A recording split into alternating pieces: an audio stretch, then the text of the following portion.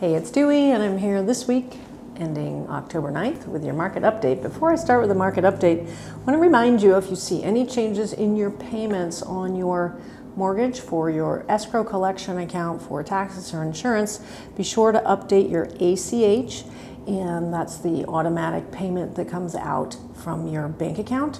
If you don't do that, it could not reflect well. So the next thing I want to talk to you about is the market and where it's at right now.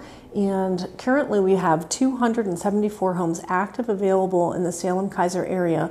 And if you take all of Marion and Polk County together, we've got 438. So not very many homes active available. Still very much a seller's market. We have more homes closing in some brackets than we have inventory. For example, in the $300,000 to $400,000 bracket, we have 300 homes under contract. That's more than the inventory in the Salem-Keizer area. So homes are selling fairly briskly if they're priced properly, staged well, and marketed correctly.